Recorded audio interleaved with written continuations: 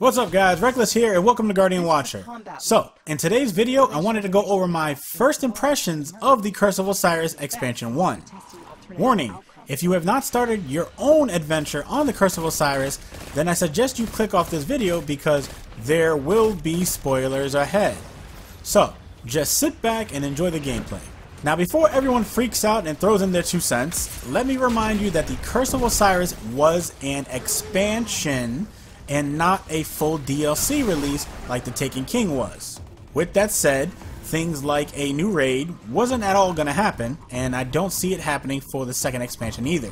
Am I glad that they added the raid layer? Yes. But I'm not so happy that the raid layer wasn't available on the release of the expansion, like Bungie had made it out to be. Am I glad that character and power level caps went up? Yes. Am I glad that we got new weapons in the Curse of Osiris? Yes. And I'm sure a lot of people are happy as well. With the Curse of Osiris expansion, many good things had come, as in the return of certain Destiny 1 exotics like the Helmsley 14, Ophidian Aspect, and everyone's favorite hunter exotic, the Chernobyl Valve, that many people are going to hate due to certain grenades like the Axiom Bolt, skip grenades, and many others being buffed with the release of the expansion. Speaking of buffs and nerfs, let's talk about them a little. Now, I am completely indifferent with the changes done to the Karnstein armlets, and I have never actually felt this way before about an exotic that has been changed, but I will save all of that for another video. When it comes to weapon tuning, unfortunately, the Sandbox team hit the Scout Rifle archetype and not Mida specifically. Bungie slightly reduced the aim deflection of high caliber rounds of Scout Rifles and Auto Rifles. They also reduced the effectiveness of aim assist at higher ranges for Scout Rifles. Now, do I agree with these changes? No, and that's because an actual Scout Rifle is supposed to be good at mid to long ranges. IRL, you have auto rifle shooting semi-auto at the lowest range, and a sniper rifle which is the best at long ranges. The sweet spot for scout rifles, and yes, they are an actual real thing, is the middle of the two. And I would definitely do an update on an entire Sandbox update in the next video because there is a heck of a lot of information that many people still don't know. I know a lot of players in PvP wanted the Mida to get nerfed to the ground. However, I am not one of them. I've used Mida in Destiny 1 for over 3 years, and I feel that it was time for it to shine.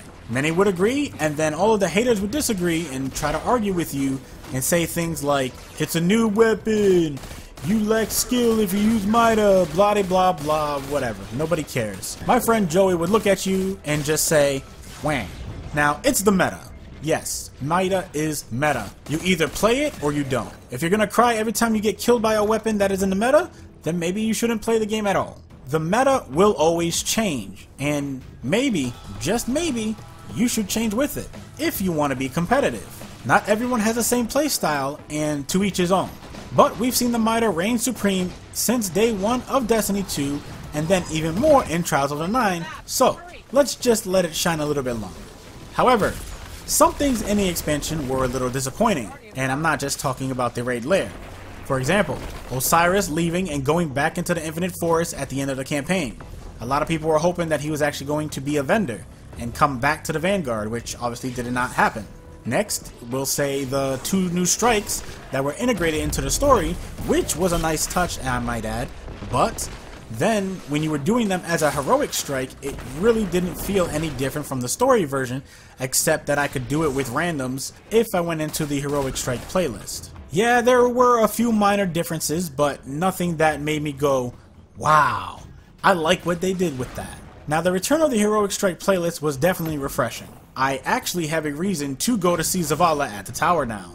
Leveling up was pretty easy in the beginning, constant progression was always there, but things did slow a little down when you reached power level of 320.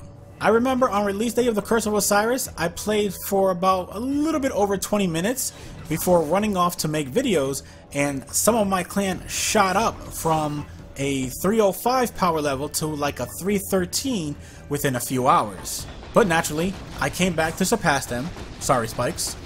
And I'm not gonna lie, I'm like 100%, the grind is real. As for ornaments being implemented into the game for armor, I feel that Bungie kinda slacked off on it. Instead of giving us new armor, they were more like, here, use the current armor you have and put an ornament on it. I really think that Bungie should have given us new armor and also gave us the option to put an ornament on it.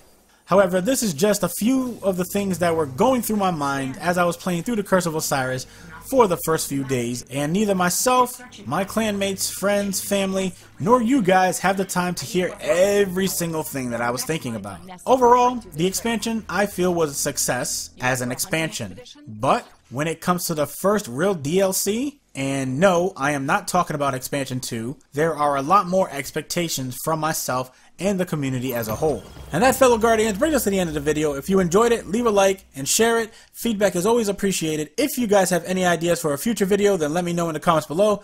Thank you guys for watching, and remember, less guns doesn't mean less crime. And I will see you guys next time.